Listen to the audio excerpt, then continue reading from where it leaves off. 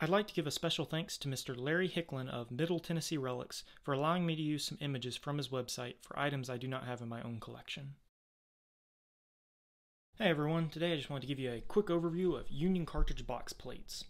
Now this type of cartridge box plate was first used in 1839, and the ones in 1839 were actually a bit smaller than this one. This particular plate we have here was probably made in the 1850s to mid-1860s. Now, these were eventually discontinued in 1864 in favor of an embossed US symbol on the cartridge box. These plates were purely ornamental and didn't really have any other use. So they kind of decided, oh, let's just get rid of that and it'll save us some money and save the soldiers from having to carry around all that weight. Now, a lot of times you'll find these in Civil War Union campsites because the soldiers would discard them because, again, like I said, they didn't have any real purpose.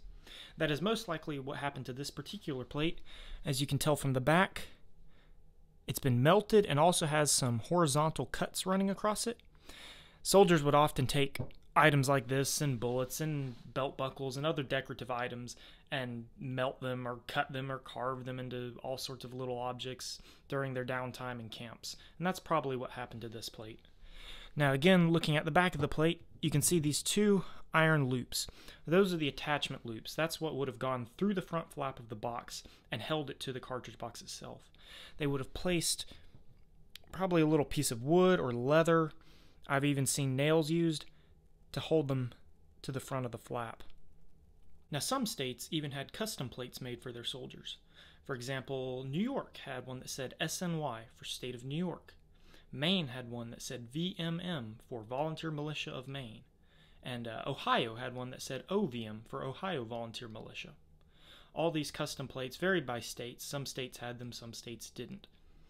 Now, a quick note on the actual construction of these plates. It is a simple stamped brass face that has a lead-filled back. This is all lead filling with the two iron loops connected by a wire underneath. It's a circular wire that has the ends upturned for the loops themselves.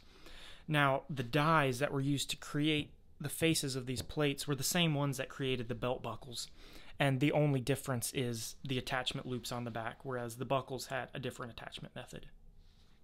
Thanks for watching. I have more videos on Civil War equipment coming out very soon.